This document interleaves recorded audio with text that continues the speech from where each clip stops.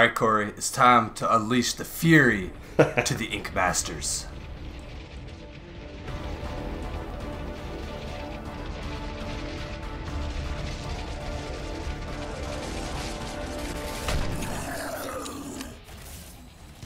If you're enjoying these videos, make sure you head over to our YouTube at Inside the Game and hit that subscribe button, and make sure you hit that notification bell so you don't miss any of our upcoming videos.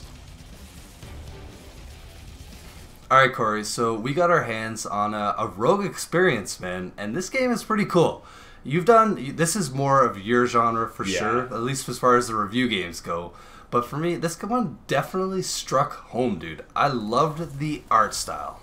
Yeah, you know what? This one was really cool. It definitely had this metal slug kind of cartoony style to it, and you know what? I didn't hate it by any stretch. Like you said, I've played a few of these roguelike games now, you know, side scroller, hack and slash, shoot 'em up kind of style games, and you know, they all kind of differ in their own way. And this game definitely has its own kind of special mechanics, and it was really cool. Like, I'm not going to go into too much detail right yet. Let's kind of just jump into how this game starts off. We're actually a character named Fury, and the whole idea is to go unleashed throughout this entire game. And we're talking combos, killing enemies, shooting, melee, whatever it takes. There's kind of like this Mario drop slam technique that I kind of was like, all right, this is cool. There's a lot of really interesting things here in this game. And like you said, the art style is kind of where it starts, because it's this comic book style game. And that's kind of where it kind of goes on its own in this genre, because I've never played a game that kind of does it this way.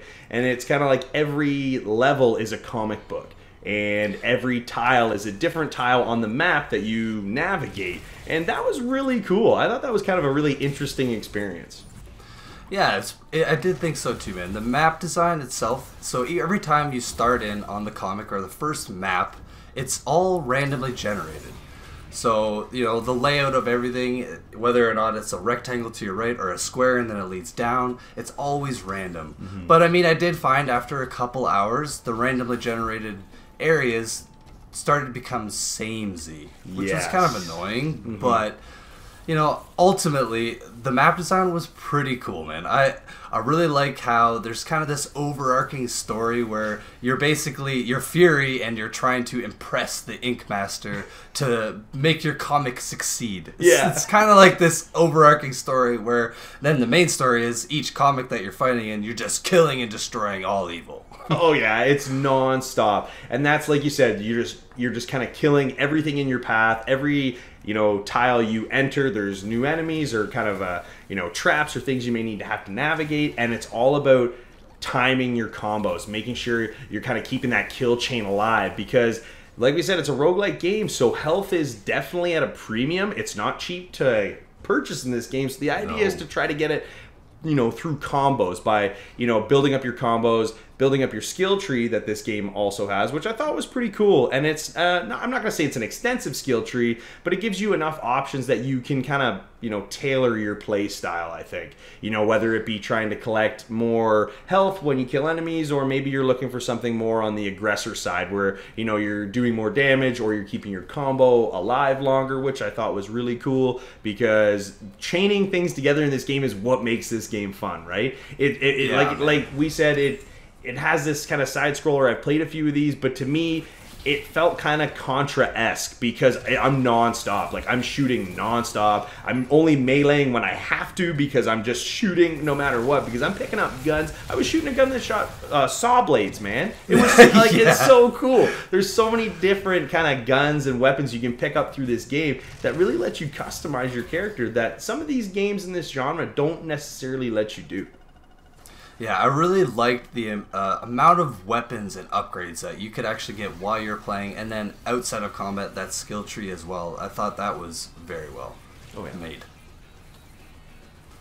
So alongside Corey killing everything and just, you know, causing total chaos, you actually have sometimes some side quests. You'll meet this vendor or some sort of merchant, and they'll be like, oh, if you get from here to here within a certain amount of time, you'll get a reward. Or some of them even, like you said earlier, they sell you health, they sell you weapon upgrades or random kind of passive abilities. There's actually a ton of different things that you can purchase while you're playing the game. Oh yeah, there's a ton of variety here, I think, with that aspect of it, and it wasn't necessarily something I expected either from this. Like I said, I've played a few of these, and I'm not going to keep repeating myself, but again, there's so many different games in this genre that I'm surprised that they're able to kind of, you know, stand out a little bit with all these kind of different interesting mechanics. Yeah, man. And of course, a bonus feature and a great feature to have in these kind of games is co-op. Oh yeah, Couch co-op, man. I personally actually didn't get to experience it, obviously because of COVID and everything. I haven't really been able to get my hands on it, Yeah. but the option is there. And, you know, with these types of games, having that option is perfect, man. Oh yeah, it's so much fun because it is a difficult game. Like they're even on easy, this game is difficult, and we've got 4 modes here. We've got easy, difficult, and then 2 levels higher than difficult. So I mean, it's not meant for, you know, the faint of heart here. This game is going to test you. So being able to sit on the couch with somebody else and experience the same things and hopefully have somebody help you along the way is definitely a huge feature here. Yeah, man. And basically, the whole thing is you have mini bosses within each chapter, sometimes 2 in a chapter. Yeah.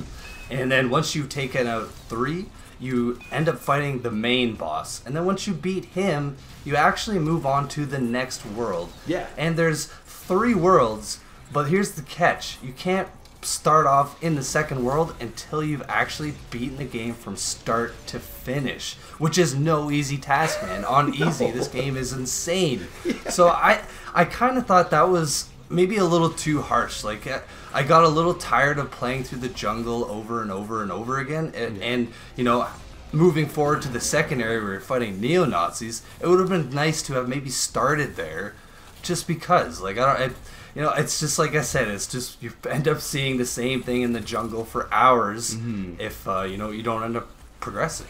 One of my other complaints, and I just have to touch up on, is when you scroll from, you know, one screen to the next.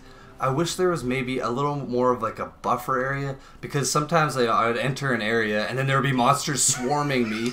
So then I would accidentally scroll back, and it just kind of does this weird, like, jank, jank, jank. Yep. Like, it just kind of does the skip thing where, you know, other games like this, if you move to the next area, it kind of gives you that little buffer area. So yeah, and that was kind of frustrating. And when you, yeah. honestly, when you move to the area, say you killed a couple enemies and then you back out, you lose all that XP that you didn't pick up, or that ink in this game. Yeah, and they make you pay for it with stuff like that. And again, that's just what, you know, a small oversight where that could really change the experience of the game, right? So again, there's a lot of good, and there's, you know, a couple bad things about this one. So if we gotta score this one, Nate, what are you gonna give it? Well, dude, ultimately, I loved unleashing all the fury. I had a lot of fun with this. The kind of the overarching story and the graphics and the comic book style, it complemented the game very well. I'm gonna have to give this one a 7.5. It's not quite an 8, but it's a 7.5, man. You know what? I was thinking about this one for a little bit. I was trying to figure out what I wanted to score this game, because I genuinely had a good time playing this game.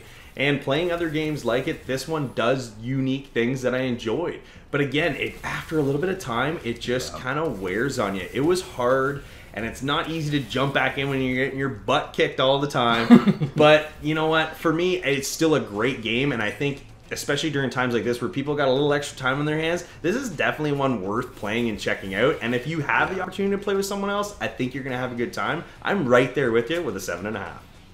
Nice.